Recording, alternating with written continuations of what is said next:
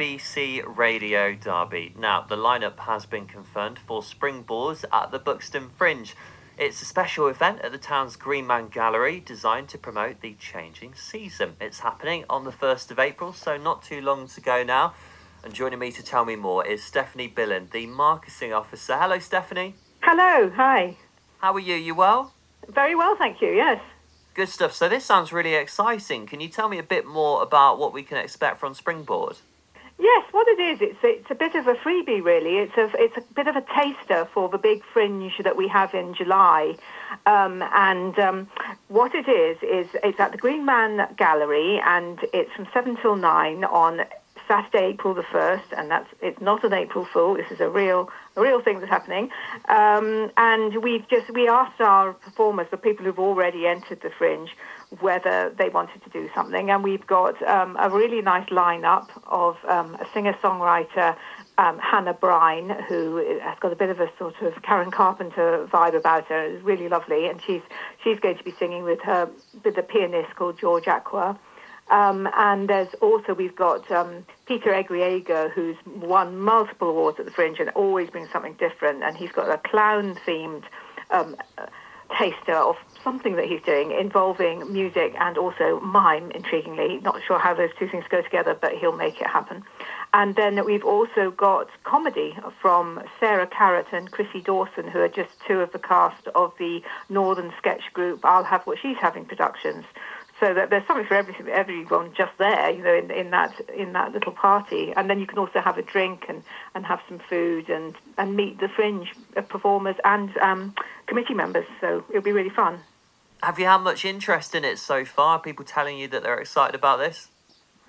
About Springboard, or about certainly the Fringe itself is going incredibly well. We've got last time I looked, and it's probably different now, it was about 103 entries already. So it's really going very well. I think that sort of post-COVID jitters and things, I think that's going now, and people are really keen to get up there on stage. And yeah, Springboard, certainly all the people I talk to are very keen to get in there and just get a taster of what's going to be happening in July.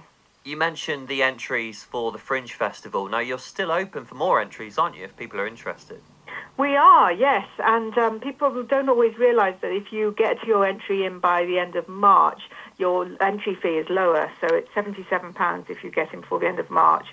Other than that, the deadline for the printed programme, to make sure that you're featuring the printed programme, is April the 16th. So that's £88. I mean, it's still a steal, really. But yes, so it's there is still time to get yourself together and find your venue and enter the Fringe, which takes place from the 5th to the 23rd of July.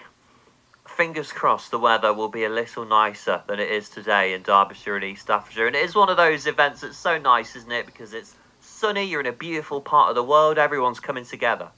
Yeah, that's right. You know, I've been looking at I was updating our galleries from last year and just looking at the scene because we do so much in the Pavilion Gardens, and we have free events like Fringe Sunday based around the bandstand on the Pavilion Gardens. And living here, you're inclined to take it for granted, but actually, when you look at it, it's just a stunning venue to have entertainment like that. And the town is so compact, and it's like a little mini Edinburgh.